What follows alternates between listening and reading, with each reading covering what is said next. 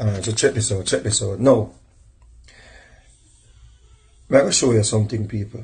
You see, when we come on social media, we don't come on social media for look views or look likes, you know, or big money, or big top up. See? We don't come on social media for them things there because we work very hard, right? We have more than one job. See? We come on social media because, one, we are patriotic.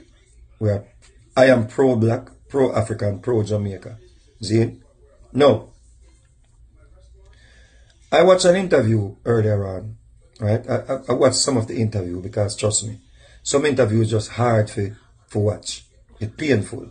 See? Because sometimes the host, you know, just throw you off. And so I sat through some parts of the interview with Mark Golding earlier on, right?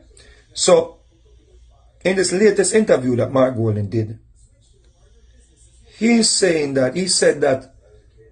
Samuda, you know, felt pressured to renounce his British citizenship because he was called out, right?